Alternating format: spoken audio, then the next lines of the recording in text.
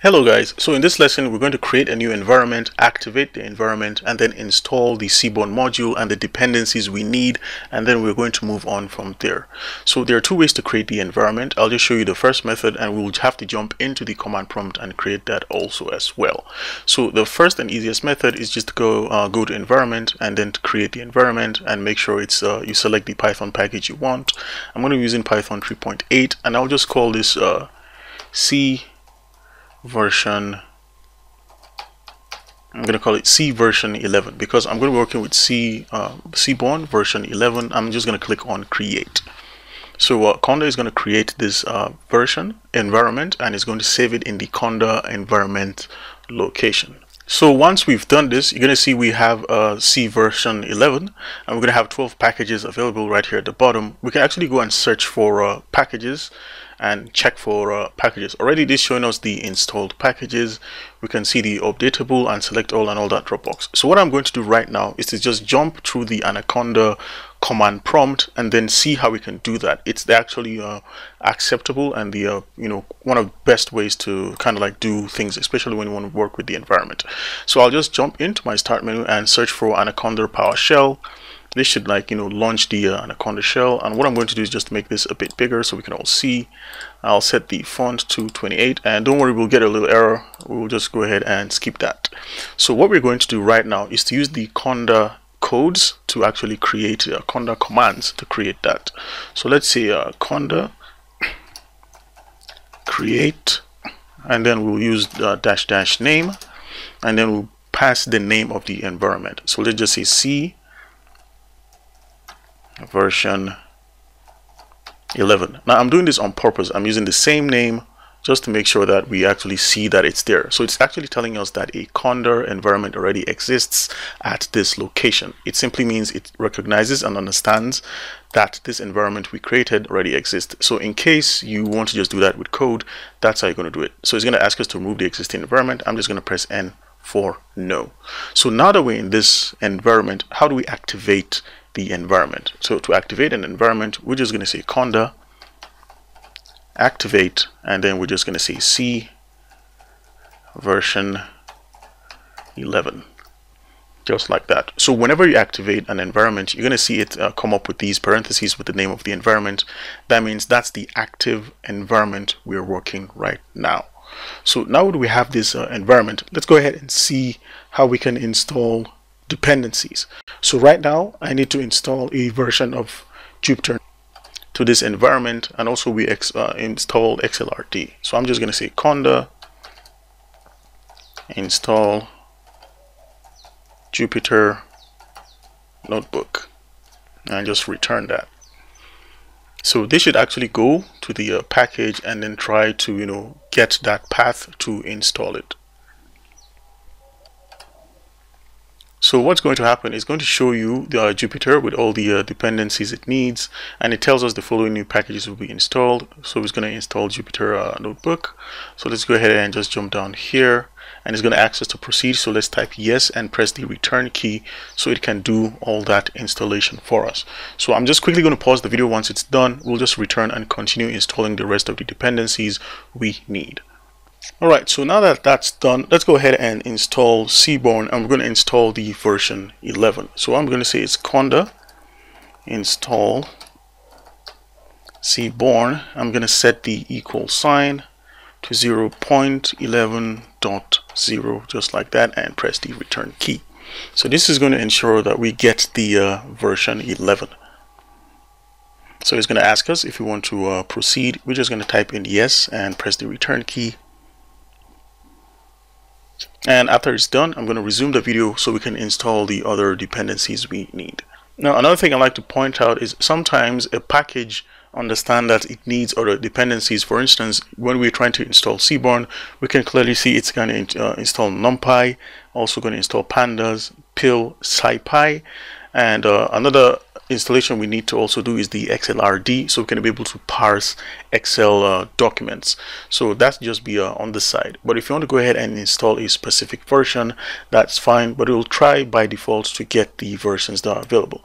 For instance, we can see clearly it's trying to install Matplotlib 3.3.2, and also it's trying to import NumPy 1.19.1. So yeah, that's just by the side. So just wait for this. Once it's done, we're going to install XLRD and then jump into our notebook and then activate our environment and work with that.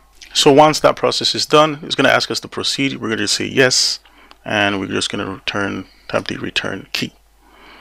And whoops, sorry about that, guys. I was actually checking the next line. So what we're going to do right now is to install XLRD. So we're just going to say conda install XLRD. I'll just hit that return key and wait for that to install in our virtual environment called C versions 11, just like that. And so we're just going to press return and just going to print yes, and just wait for that to be done. So that's actually installed and that's done. So this is going to be the dependencies we need. So we've installed pandas, numpy, and we've also installed matplotlib, and we've also installed seaborn. So by installing seaborn, it installed the other dependencies. So let's go ahead and see how we can run this within our environment. So this is our environment right now. We're in C versions 11, and if we just scroll down and let's see if we have that version of seaborn right here. So we're just going to click on installed, and we're going to search for the packages we want. And let's just scroll. And right here we can see we have seaborn, which is the statistical data visualization. We have version 11, and then we can see we have the other dependencies and packages, that are available. So it's just telling us that. But just know that we have seaborn, and let's search for XLRD. We actually have WX, so we have XLRD, and let's scroll down to P. That's PA. So we actually have pandas installed, and this is the environment we're working on. If you've created this environment and you click on your start menu, you're going to actually see the Jupyter Notebook specific environment for that environment you've created. So we have one for seaborn env, and then we have C version 11, which is the environment we've created. So each time you want to work with your specific environment, you can just set that environment. So if you go back to our home view, we can actually see that we're on the C version 11 environment. We have Jupyter Notebook. So I'm just going ahead and launch this environment, and we'll test our code and see.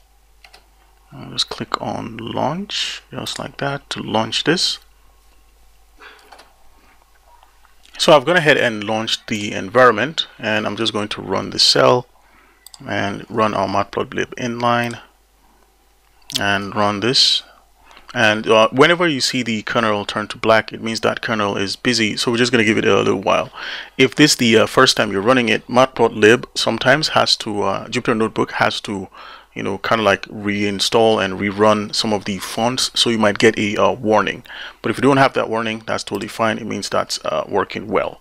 So if we loaded the penguins dataset, and let's go ahead and see if our displot is kind of working. So we can see that our displot works, which means you have the seaborn version 11 installed, and you're kind of like, super good to go. If you check out environment, and you can see what packages you have. This is the base root. It's not a nice idea to always install on your base root. You can always create a virtual environment and run that virtual environment. So once you're done running a virtual environment, to exit the virtual environment, we just use the keyword conda deactivate. And let's just quickly see that in action, because the best way to kind of like, run this. All right. So to activate our environment, I'm just going to say, let's just maximize this a bit, make it bigger. Let's say 24. So I'm just going to say conda activate, and let's just call that C verse 11. I think let me just go ahead and look at that. Okay, C version 11. So let's just say C version C version 11. Like so, this shows that this is activated. So to deactivate that, if I'm done, I'm just going to say conda a space, and I'm going to say deactivate, and C version 11. So back to my base directory, which is my PC users directory. So that's how we can deactivate. If you want to have a quick look at some of these commands, in case you're gonna forget, let me just go ahead and show you. So there's a cheat sheet from the Conda website. You can actually have this cheat sheet, and I'll include the cheat sheet in this chapter section. And basically the cheat sheet is just going to show you the commands you can use, very quick commands, like if you want to find out the information, if you want to update Anaconda, how you can create an environment, how you can deactivate an environment like we just saw, how you can list all the packages in an environment. Just a quick cheat sheet. You can print this out and have it next to you, so you can always reference it in case you forget. Another last thing I'd like to point out is if you open your system command line and you type where Conda, this should show you the path where Anaconda is installed. In case you don't see this, you need to manually set your path. So to set your path manually, I'll just show you how you could do that. So the first thing is to search for environment variables. So I'll just click on the environment variables and click on environment variables right here. And then right here, when it says where it says path, you can click on the edit. So what you're going to do right here is to create a new, let's go to new, and then we'll paste in that path. So this is the path to the Anaconda scripts, so you could just paste this right here. If you do that, you paste that for the scripts and also for the bin. So where do I get that path in case you kind of typed Conda and you could not find this information, right? You couldn't find where this is. So this is where my own Anaconda is installed. I'll just quickly do a run through of that. So if I open this, I'll go to my drive C and I'll go to a folder called program data, and right here where it says Anaconda tree, I'll just go to the scripts folder and then click on the scripts right here and then copy that. Then we can now go to our environment to edit the system environment variables, and then right here where it says path, we could just go to edit and we'll create a new path and then paste that path right there. So each time you're running or trying to run a command from your command line that involves Anaconda or Conda, it actually knows where to find this. You'll do this for the scripts, and you also do the same thing for the bin. The bin is also in the same location.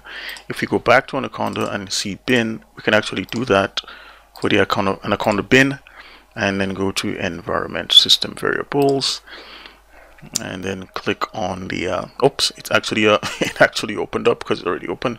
So right here where it says the path, we can add the path and click on new, and we could just paste this and then click add. So I already have the Anaconda bin. Let me just look at that. I already have my Anaconda 3 path in my bin. I'll just click on this and just set that and click OK. So hopefully if you type where Conda, it should show you where Anaconda is, and if I type a command as where Python, it should show me where my Python installations are. I have two versions of Python, so it's showing me the Python I installed from the Python website and then the Anaconda Python execution. So thank you very much for watching, guys. If this is confusing, I'm really sorry. Sometimes the Windows system can behave weirdly and you have to set these things manually so you can be up to speed and know how to update. So hopefully, I hope you understand how to create a new environment, how to deactivate an environment, and remember, you can always check out the cheat sheet on the Pandas site. I'll also leave a link to the PDF document for the cheat sheet, and also the link where you can get the Conda cheat sheet in case it's been updated. So once again, thank you very much, guys, for watching, and I'll see you in the next lesson where we will continue working with our distribution plots.